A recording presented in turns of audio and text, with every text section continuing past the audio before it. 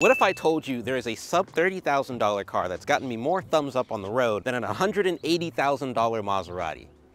Well, it's right here. When it comes to the design, the new Trax is honestly the comeback car of a lifetime. I've honestly been floored by how many people will just walk by the car and just stare at it for like a few minutes at a time.